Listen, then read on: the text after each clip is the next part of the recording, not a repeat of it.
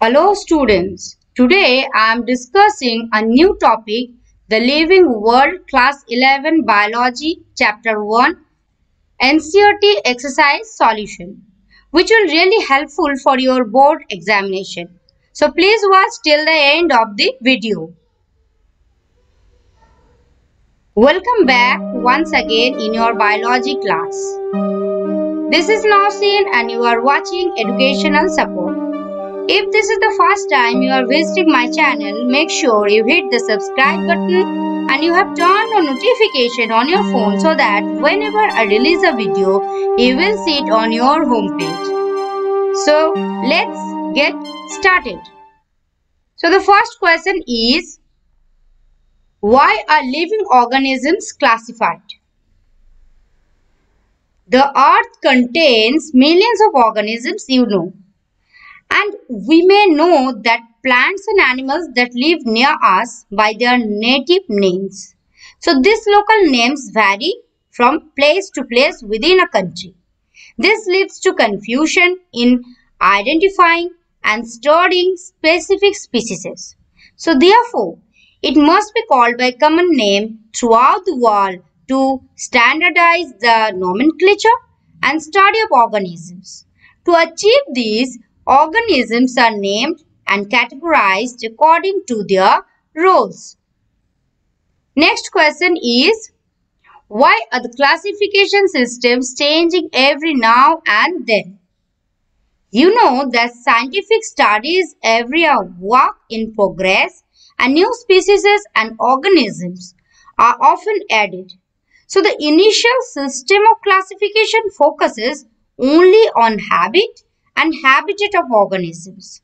Gradually, external morphology become a tool for classification.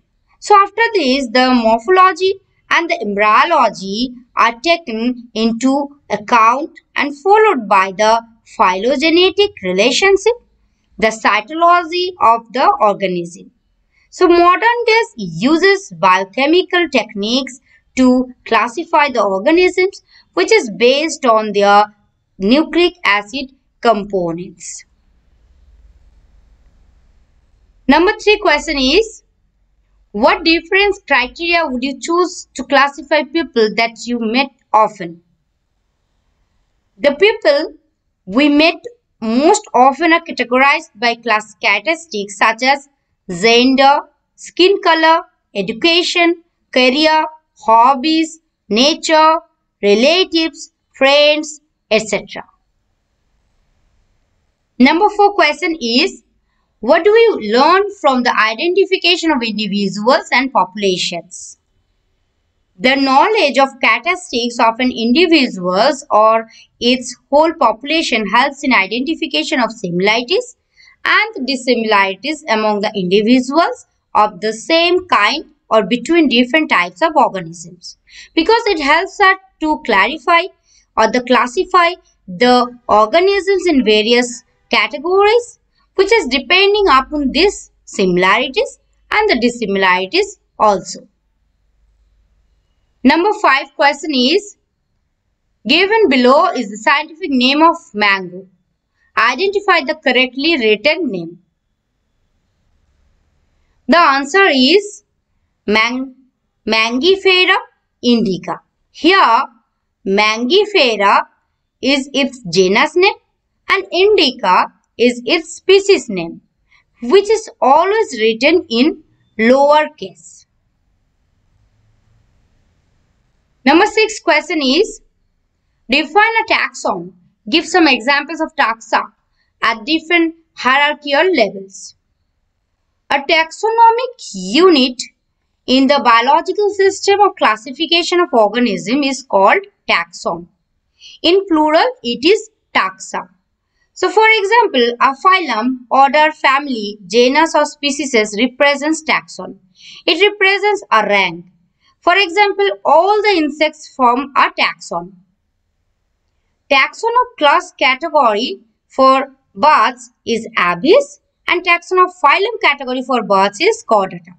The degree of relationship and the degree of similarities varies with the rank of the taxon.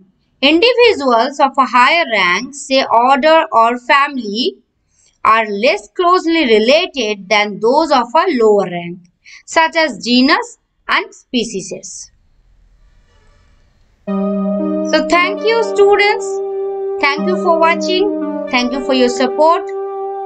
Make sure you hit the subscribe button and click on the bell and turn on notification so that whenever I release a video, there's a chance that you will see it on your homepage. So tata, bye bye, see you in the next video.